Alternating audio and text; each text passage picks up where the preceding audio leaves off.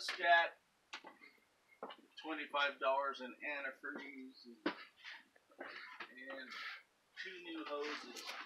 This is Wild Bush in Extreme, okay?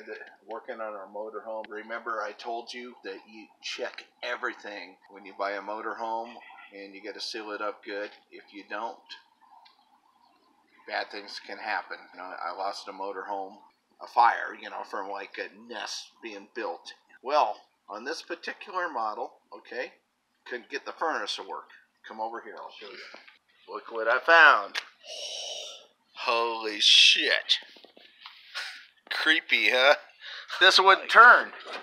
Now I know why. So what's that tell you? I was right. I was right. You check everything. I had no idea it would get to this point. Why? Okay, we know when you buy a used motorhome that's old, you gotta expect that kind of stuff, okay? Come on in. Right here. See that?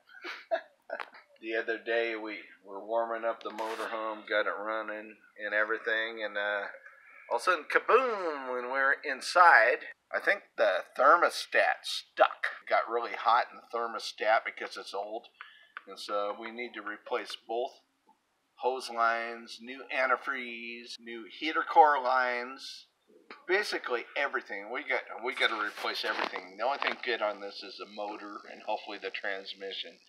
But anyhow, kaboom. All the antifreeze became a cloud inside the camper. It was kind of crazy. All right, so that was that. We need to remove the seat again. There's no room, okay? We're going to take all the stuff out and get in here. But if you look down there, the carburetor is not used to the new fuel, which has got alcohol in it, which is called ethanol. And so it eats away at the gaskets and everything. A new carburetor kit. As soon as you do the seal, you can't take it back, dude. But anyhow, that's got all the new parts. The new parts are alcohol resistant is what they say. We'll see about that. I've rebuilt about 10 carburetors in my life. Should go good. I've done one like it. What we gotta do, going over here, we're gonna take off this carburetor. We're gonna clean everything up around there real good first.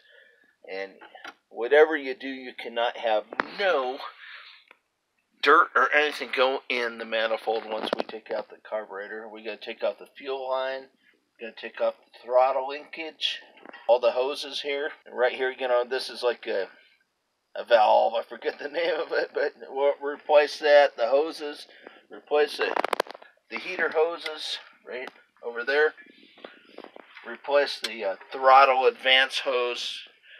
What that does is, you know, vacuum builds up. It makes the timing advance. New distributor cap, new plug wires, points, oil change, lube is going to run like a top.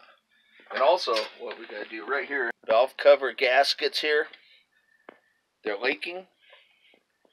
And so we got to pull these off, get new gaskets on it. But what we're going to do when we do that, we're going to like go down the car wash. We're going to power wash everything, make it all clean. And we're going to paint the valve covers. We're going to replace this hose too. Right down here is where the thermostat is, and I think that's what screwed us up. I think the thermostat stuck. And so too much pressure built up in the lines, and that's what blew everything. So we better replace everything. Okay, one more thing we forgot. Get it roadworthy to go to Nashville and everything. Make some money playing music. Down here, master cylinder, okay? When we went on the road, you know, there was brakes, but then they failed. We did not have brakes, okay? And so we need to replace a master cylinder too and bleed the brakes.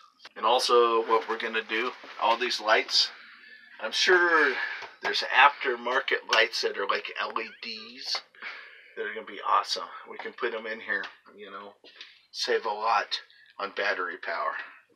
So that's it.